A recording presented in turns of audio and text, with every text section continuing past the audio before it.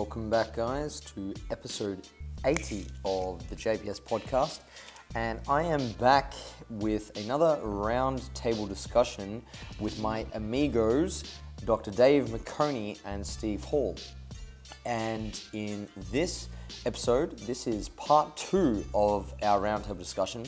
Part 1 is over on Dave's channel, the Brains for Gains channel on YouTube, and we talk about stress and taking breaks. So in part 1, we discuss adjusting training to life stresses, neurological versus muscular adaptations, our training recommendations during holidays or vacations, nutrition recommendations during holidays and vacations. And in part 2 of this roundtable, we talk about diet advice during high stress periods, as well as the common characteristics and traits of our successful clients and those who succeed in fitness. So guys, I'm sure you will take a lot from this episode. It was very informative and a heap of fun as always, and I very much enjoy my discussions with these guys. We are on the same page with many things, which is fantastic, and we have some unique perspectives given our different backgrounds, which I think you'll find highly informative. So without further ado, Dave, Steve, and myself talking to you about diet advice during high stress periods and how to be successful in your fitness endeavors.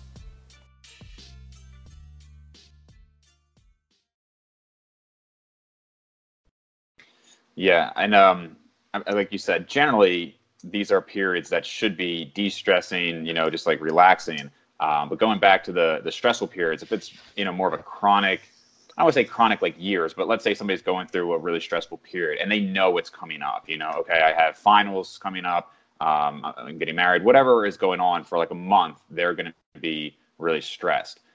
Typically in those periods, I will almost always go to like a maintenance phase. And I was going to say, how do you guys change maybe even like nutrition or sleep if possible? Because a lot of times, obviously, if it is a stressful period, it's stressful in part because they can't get a lot of sleep. So it's hard to say, okay, sleep more to help out with the stress. But nutritionally, I just generally don't want people in a big deficit during that period. Not only because it's going to stress them out more, but because the results just aren't going to be as good. I'd have to find the study, but there was one study showing something like just with a couple hours less sleep per night, the weight loss ended up like if they had 8 hours of sleep, it was something like 80% I know which study you're talking about. Yeah, and if they had, I think it was 5 or 6 hours a night, it was like 50% fat, 50% lean tissue. I mean, it was a very dramatic difference, and that's just a couple hours. I mean, there are people who go 5-6 hours a night every night with sleep. So I think Steve, you just had Greg Potter on. Was that you recently? We did a few months ago. Yeah. Okay. Greg's I know we've all talked to him, and how important sleep can be. But if somebody tells me they're going to have a really stressful month, I almost would rather than just try to keep everything else the same until you get out of that period. And if you just have a really stressful life, that's just tough. If you just got like all these kids and your whole life is stressful, obviously maybe you need to rebalance, like not do podcasts at 3 a.m, Jacob. But but in general, yeah, if they're really that stressed out, I'll probably just try to put them in a maintenance phase and give them more calories than I otherwise would. Yeah, the study that you're referring to was 2010 study, and they had 8.5 and 5.5 hours sleep, and they lost pretty much, it was like 2.9 kilos and 3 kilos. In the 8.5 hour group lost 2.9, and the 5.5 hour group lost 3 kilos in weight. But the difference in fat mass was like the 8.5 group lost nearly double the amount of fat mass. Mm-hmm. Yeah.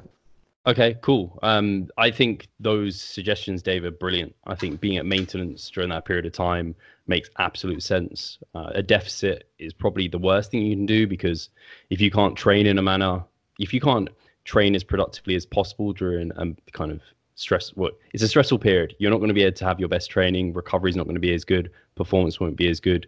You won't be able to give the best stimulus for muscle growth, and therefore risking muscle loss.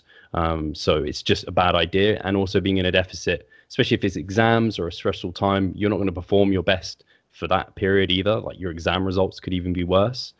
So you're kind of putting like gas on a fire or something. You're just making the situation a hell of a lot worse, and not making it better. And then even people might say, oh, being in a surplus would be even less stressful. And I think in some ways it could, but that's still like being in a surplus is still somewhat of a stress for the body. And again, you're just risking needless fat gain because you're not doing your productive training, you're not recovering as well, even with the surplus, especially for people who are more advanced. Like if you're quite advanced, the best advice by far is definitely maintenance. If you're maybe novice or like that, maybe you could get away with either state, but yeah. I'd agree with you, like take the time at maintenance and things will go much, much better. With sleep, it's huge. And I think even at maintenance, if you were having like less than 6 hours a night, I reckon that would still upset things. I just really try and encourage people to respect sleep more, because I think a lot of the time when people say, oh, I can only get, 6 hours, 5 hours, I think they've kind of got something in their mind about that, and rather than they just haven't set up their day to give them that time. I think if they start doing that, they'll start respecting sleep more, and then they'll prioritize it more in their day, and that can help a lot, because you can't really get round not getting sufficient sleep at night. You can try and make up for it through naps and things like this, but the literature is kind of supporting the fact that that helps, but it doesn't get you what you should get through proper sleeping through the night. All right, so we lost Jacob there. Thought we got rid of him, but he is back. So Dingo ate my Wi-Fi. So to one question we were going to wrap up with is, I think after you've been doing this yourself for a while, but also training people, you kind of get a sense, like a mentality that you see in clients who come to you or who people you've been working with. And not to say that you think somebody's going to fail, but there are certain characteristics you see in somebody who you can think like, wow, like they've got this, they're going to go far with this. Not even just genetically in terms of their physique, but just their mindset for it. You know, they're in this for the long haul versus, man, like this is somebody who's going to drop off pretty quickly. So the first question would be, what are the traits that you tend to see in people who are the most successful? And secondly, you know, obviously our job as a coach is to help everybody who comes to us if we can. So for the people who maybe don't seem like they're in this for the long haul or seem like they're going to drop off, how do we help them as much as possible to try to make them somebody who is going to succeed? Who wants to kick off? Off you go, Steve. Okay, I'll try. So yeah, successful traits. You're completely right in that even working with people online, I can tell after maybe the first month of check-ins kind of what type of person is this and how much they want to invest into it. And I think the people lie on a bit of a spectrum. That like there's people all the way at one end where they're really not ticking many boxes in terms of what they need to do to succeed each day, and then there's people who are ticking every box, and then even ticking things that you're like, that almost some actions they're making is making them almost untick boxes because they're stressing over minutia, and unfortunately that isn't the best port of call either, because I feel, and I've seen people burn out via that approach, bit hypochondriac in nature, and we kind of see at least like the most successful athletes can switch on and then switch off. You see them kind of, I always look at the guys doing the Olympic lifts in the Olympics, and then you see them perform the lift, they kind of celebrate, and then they're down, like they just recover. And it's just crazy to see them be able to flick that switch almost, or it's obviously not a switch. So I really like a middle ground. So people who can be very serious and tick boxes, but also know when they can turn off and when they can chill out, because I feel like for the kind of purposes of physique development, at least, like consistency long term is the most important. So I find that when people can be in that middle zone, that can provide sustainability and they can move forward in the long term. And I think at times there's people who push more towards one end than the other in terms of like flexibility and stressing about the details versus chilling out. So it might be that on holidays they're like virtually off, but then when they're in contest prep they're like all the way on, and just moving between these two. I think people who can successfully move between them tend to be the most successful, because they're super consistent and they can keep it sustainable.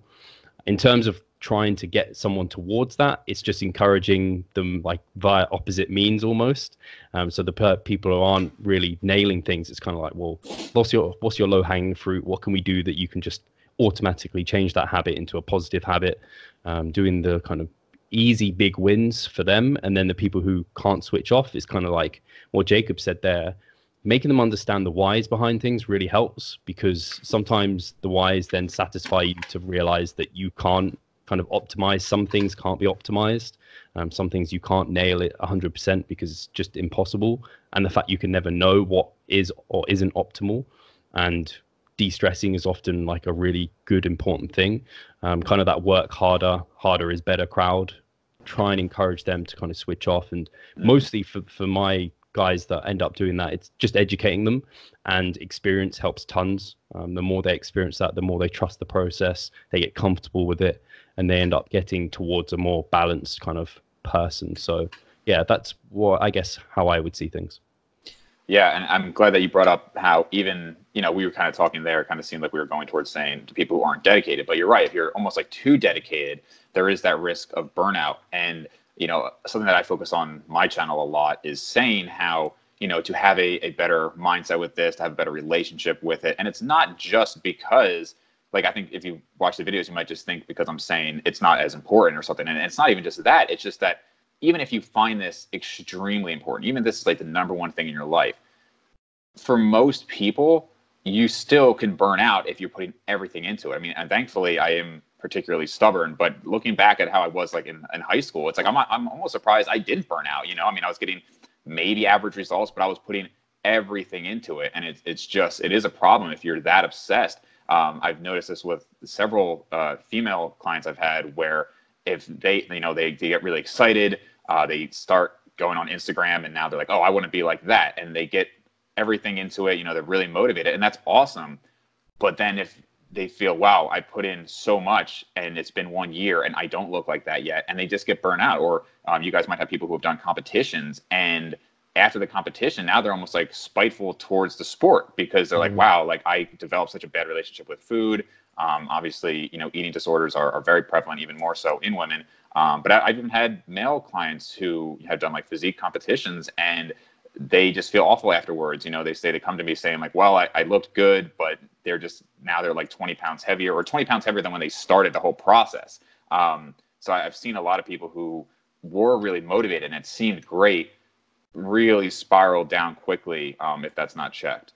I'll just butt in very quickly before I can't see Jacob, so I can't assess right. whether he wants to speak. But something I just wanted to pick on really quickly there was also successful clients fall in love with the process. So it's a case of like not focusing on the outcome all the time and are we there yet. It's a case of I really enjoy my training and I really enjoy this new lifestyle I've got to eating. Those are the true successful people, because it's a long pursuit. Yeah. It's not a short one. You can't kind of just build up and run a marathon at the end of the year. If you want to compete and be good, you need years and years of investment. So you've got to love it. Right. It's not about willpower. It's just about lifestyle. Yeah, no, I definitely agree with a lot of what you guys said. And I think, you guys might be familiar with self-determination theory, which, is a concept, surrounding itself upon, core tenets of success and, behavior modification. Those being competency, autonomy, and relatedness. And I think I always keep these three things in the back of my mind when working with people, because I've definitely not only, I've read about this theory, but also seen it in practice. The individuals who become competent themselves, as I was explaining earlier, they develop skills and the knowledge to be able to problem solve on their own. That's the competency component. They're the ones who generally achieve the world of success in physique and strength sports, because many times the coach can't be there, especially the nutrition side of things. There's only so much we can do in a given training session, or in Steve's case, weekly update online. The other hours of the day where you're putting food down your gullet play a big role in body composition, all those sorts of things. So I think competency is a big one. Key trait of the successful clients I've had is that they've learned how to apply everything that I'm teaching them on their own, and they can do that quite well. The second one is autonomous.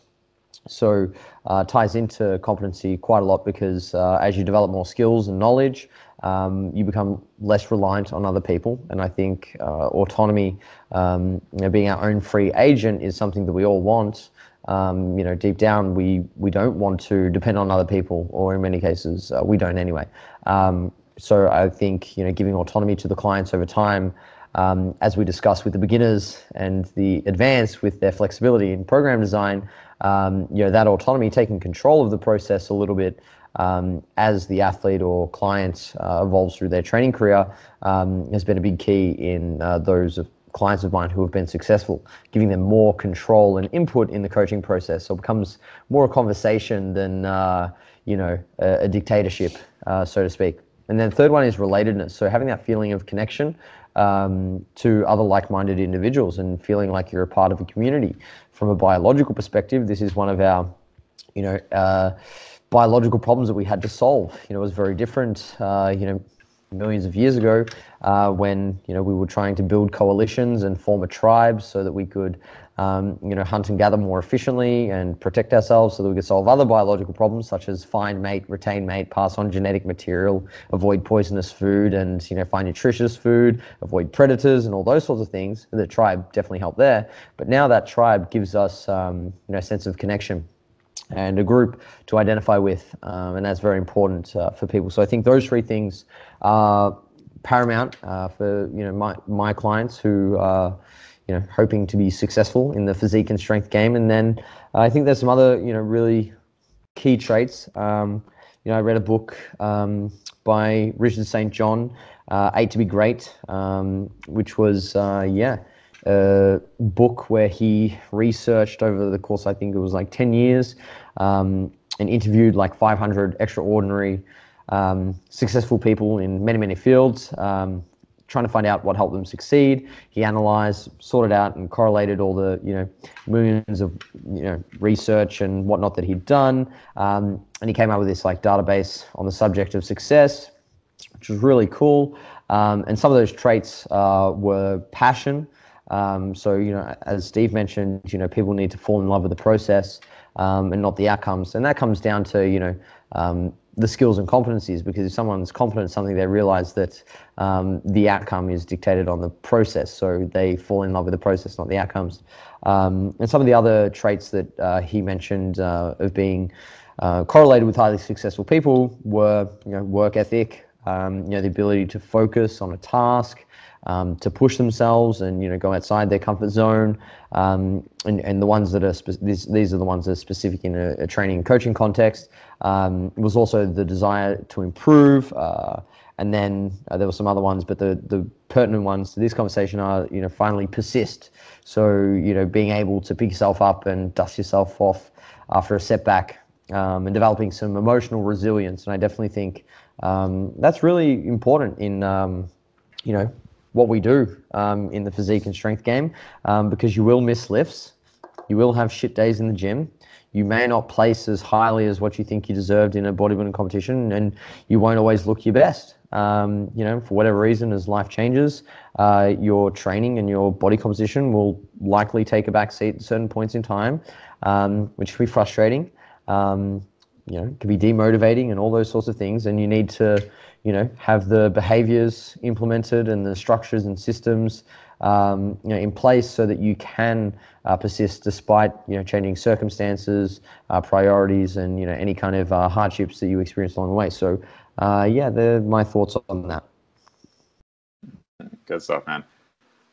So I think all that, I pretty much agree with all that. I think it is interesting that I think most of the people who we talk to on these podcasts would also agree that your mindset after 10 years is just so different than when you got into it, right? Of course, mm-hmm. I think a lot of us did get into it either to just like superficial reasons, and not that it's not superficial now. I mean, obviously trying to make your body look as good as possible is inherently superficial. But I think all of us have kind of gotten to a point where we are in it for the process, and it's much harder to imagine not having it in our life. Whereas, I think most people do get started where, wow, like that looks cool. I do want to have bigger arms. I do want to like have this thing. I want to get compliments, whatever. And that almost always dies out with the people who stick with this. I don't know anybody who's been doing it for 10 to 15 years who still has that same mentality as when they got into it, who, maybe they watch a movie and there's like a jacked actor or something like that. That almost always changes. And if it doesn't change, usually they don't stick with it very long.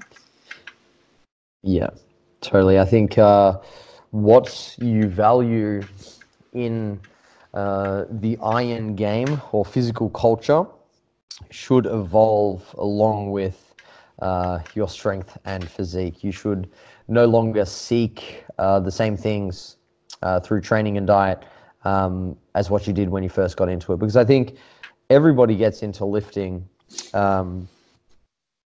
to improve their aesthetics or to solve a certain problem that they're facing. I've been doing a lot of reading and research on evolution and biology of late.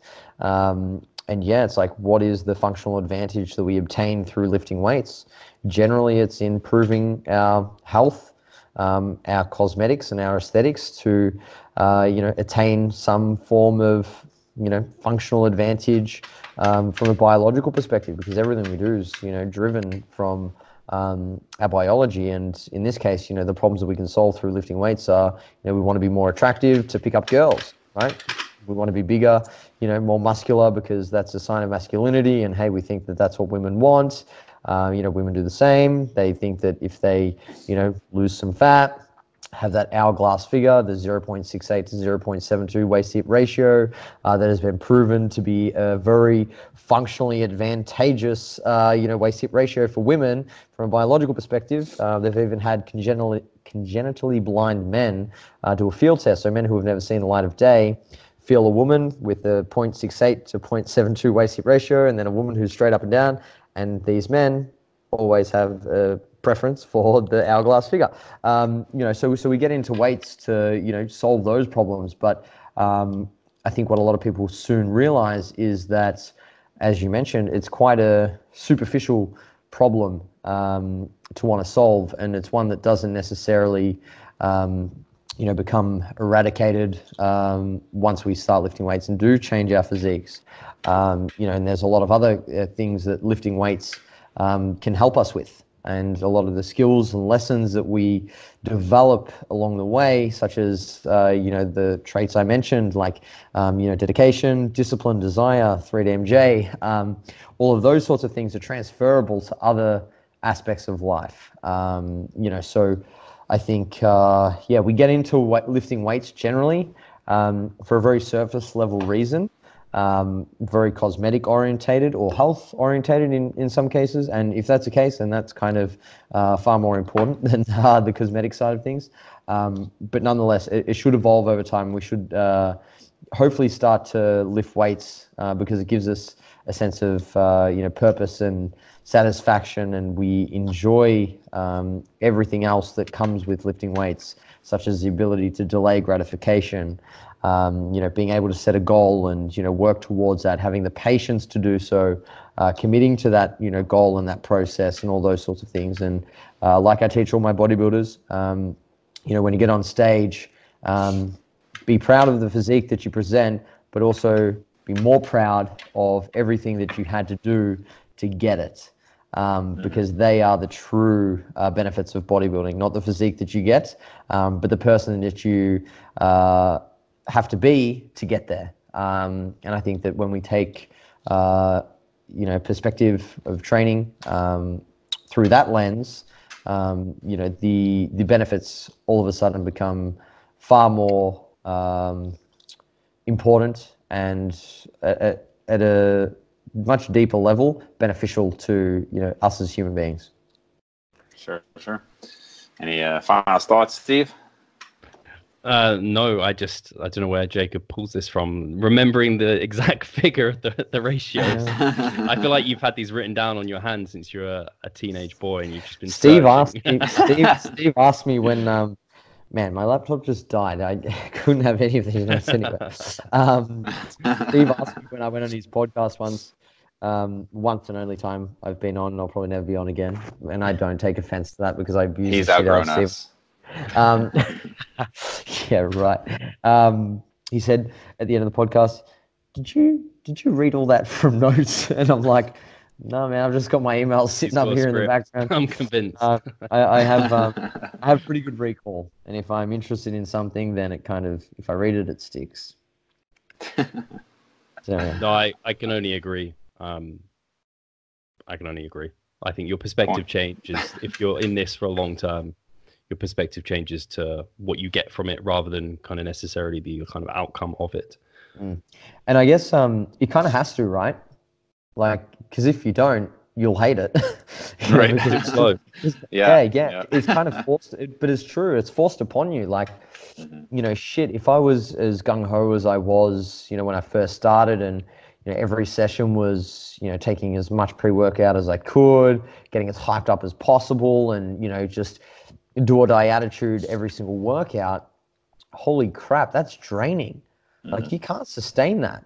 And not only that, it's super, unpleasant to do that and get very marginal returns on such a, costly investment. So you have to learn to appreciate other things when you're lifting, because if you don't, you will burn out, because it's just not fun to put all that effort and time in, emotionally and mentally more so than physically, every single day, hoping for change and checking your abs every day, or looking at your biceps or quads. In Steve's case, have they grown? Steve, to answer that question, no, they haven't. You've still got smaller quads than me. But yeah, I think if you don't slow down and extract yourself from the the grind, so to speak, and recognize that, hey, this is going to take some time and years to get to where I want to be. I should probably learn to enjoy things other than the end product. You're not going to be in it for a long time. Absolutely. All right, guys. So, Steve Hall, where can we find you? revivestronger.com, probably best place. You can find the podcast, or in the gym, or in the gym. No, Twice a day. That's starting. Well, no, I'm not sure when that will start kicking back in. I'm looking to periodize my way back into that, because going straight into twice a day, 6 times a week, from going from 5 once a day. Yeah. Anyway, so revivestronger.com, Revive Stronger on any platform. You should be able to find us. It'd be awesome to interact. Sure. Jacob, where can we find you? In Australia, mate. Hiding behind a couple of dingoes. No, the dingoes ate my Wi-Fi, the motherfuckers, so I've got to go chase them later. JPS, Health and Fitness, on Facebook, Instagram, YouTube, our website. Yeah, that's where we're at, man. Thank you very much for having us. I apologize again for my laptop deciding to restart. I did forget that I scheduled the restart. Nonetheless. No worries. All right, guys. Perfect. Good talk as always.